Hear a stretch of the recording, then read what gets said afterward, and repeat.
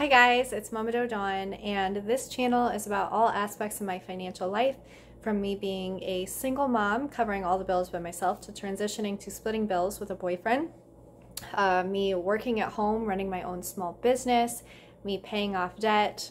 All of it goes into this channel. Yesterday I posted a video talking about what happened with my car lease in 2021 and how things ended up there. And then before that, I posted a bunch of videos giving you guys month by month updates on all of the months that had happened in 2021 that I didn't cover, which was all of them. Today, I'm actually going to buckle all three of the last months together because not a ton happened in those months, as you guys will see. So we're going to cover October, November, and December all together and tell you guys about what I did in terms of debt during that time, how much money I made, and where my money kind of went to. My starting debt in the beginning of October 2021 was $29,610. And that is, I had two loans. I have money that I owe my father, which is $4,680. That money is from quite a while ago now, from 3 years ago when I had gotten divorced and I was a single mom with a newborn baby and I needed to move to be closer to my family, and he helped me do that, and I am still trying to pay him back the money for that.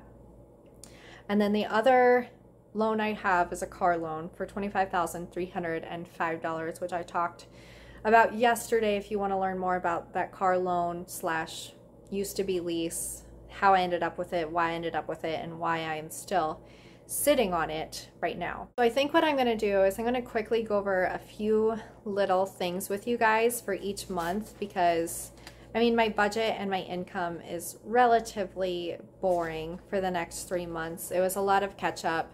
Like I had mentioned in a previous video, in August I moved in with my boyfriend. It was actually more July, but like officially I moved in August, and then my daughter started preschool around the same time. We got a new puppy around the same time. I was making some adjustments within my business from the advice of my boyfriend at that time, and trying to just figure out how to manage my time appropriately and get everything done.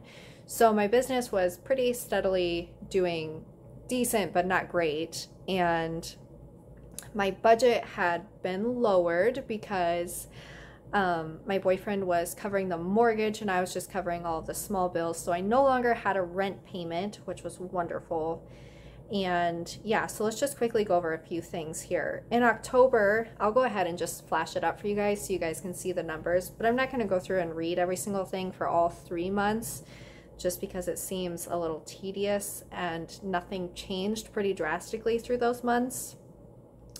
My budget was $1,290 for the month.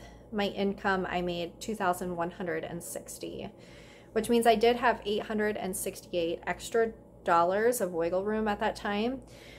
And my boyfriend had actually been pushing me to open an IRA account.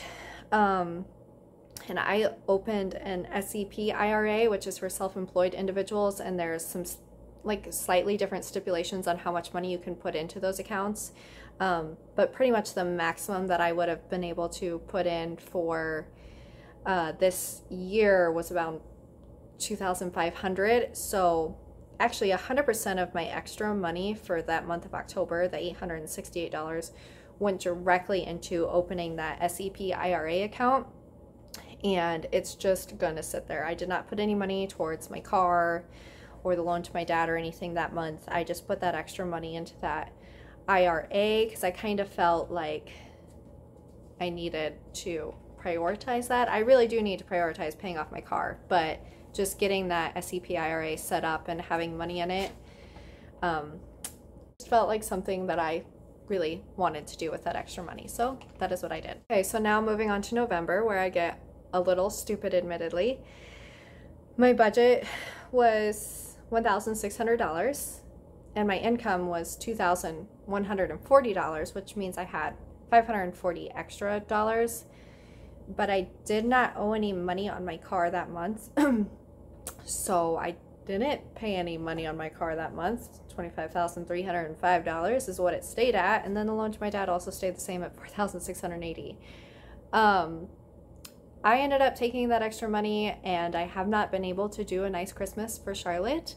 I have not been able to buy gifts for family members for a few years. I've been really working on paying off debt and prioritizing debt, and I got all my small debts paid off, and I said I want to take this extra money and buy Christmas things. So I spent my $540 on Christmas stuff. So probably not the brightest thing, probably not the best way I could have spent my money, but I've been extremely frugal. I had sacrificed that for 3 years. I had never given my daughter a very big or wonderful Christmas, and this Christmas it still wasn't big or wonderful. She only got 3 gifts, and 2 of them were under $30, but one was a nice $100 dollhouse.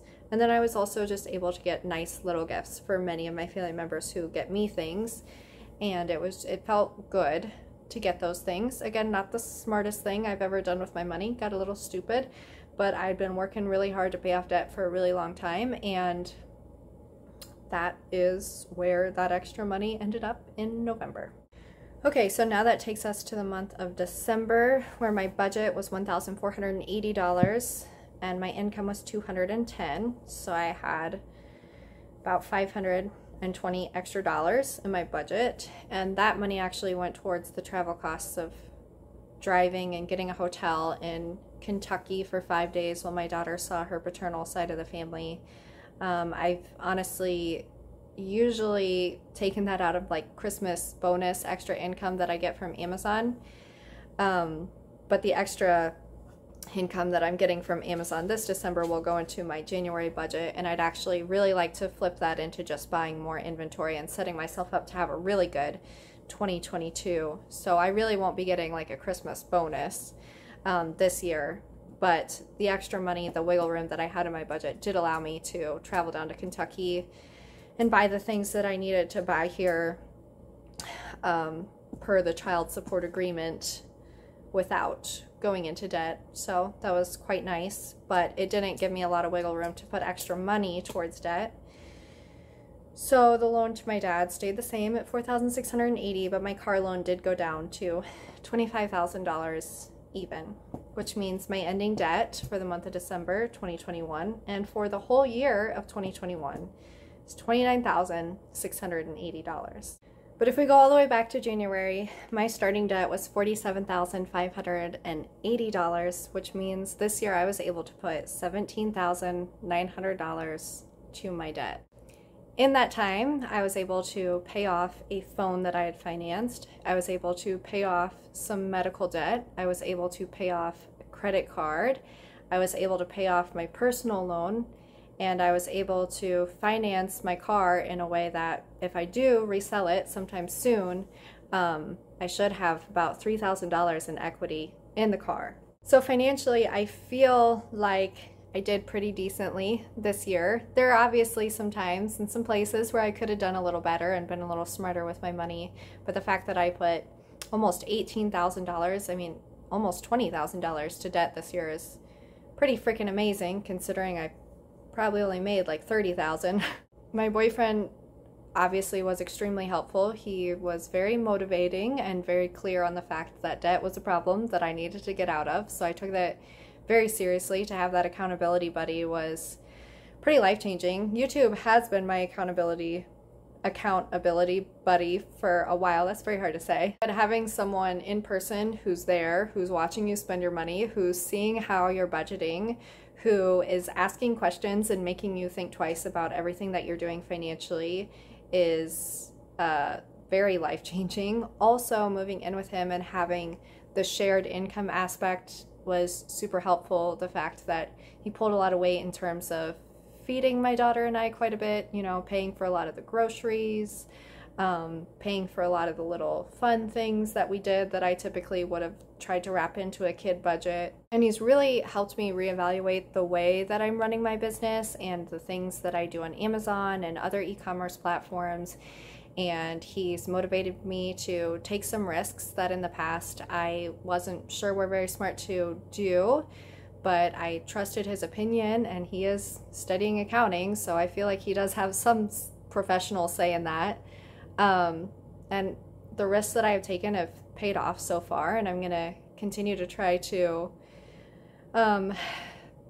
push those changes into my business over the next year, and it'll be really interesting to see how that grows and moves forward. And that's really my recap for the entire year of 2021. If you want to see all the other months and everything that happened in those months, I've posted those videos, and I'm going to try to make some videos in the near future telling you guys about my plans for 2022 and get back onto doing the budget videos and all of that. Life is freaking busy, so it's hard sometimes to do that, but I would really like to try, and I am happy to be able to get on here and catch up with you guys. And I hope you've enjoyed this little series and it's kind of gotten you up to where I am in life currently, which is sitting on way less debt but still having debt, and my business growing a little bit, which is nice, and me having a much smaller budget than I have in the past, which is also very nice, and just feeling a lot of financial stress being alleviated and having some positive changes in my life that I hope continue into 2022. And I know that 2021 was a really hard year for a lot of people. It's been a trying year for sure. I have actually really enjoyed stepping away from social media. I've stepped away from all aspects of social media really, and it's made a huge change to my mental health, and I feel really good. My mental health has significantly improved with just being more in charge of my finances and no longer having that seemingly eternal burden on me, seeing that I can do things, I can make big changes and make smart changes in my life is very motivating. So hopefully that continues into the next year, and I will try to be on with you guys. I kind of suck at making YouTube videos and staying on it, but I will try really hard to. And thank you so much for coming along and watching this little catch-up series. And that's really all I have to say. I've made all of these videos in 2 days, although they will be posted over a couple weeks, so I am a little exhausted of filming and editing, but I will try to be back on sometime very soon to get you guys caught up on what is going to happen and what my goals are for the future and how everything is going. So if you're interested in that, feel free to come back to my channel. And as always, thank you so much for watching, guys. I'll see you in the next one.